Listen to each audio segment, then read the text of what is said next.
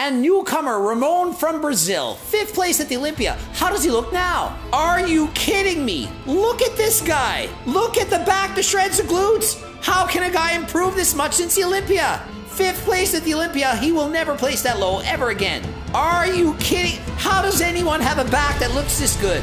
Classic posing, such a small waist, incredible arms. This guy is the real thing.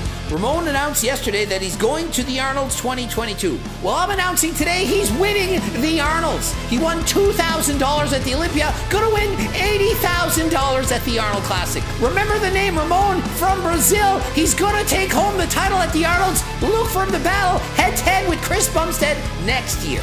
Can't believe the improvements he's already made. Can't wait to see him win the Arnold's and challenge Chris Bumstead next year. Buy my freaking cookbook and Turkesterone.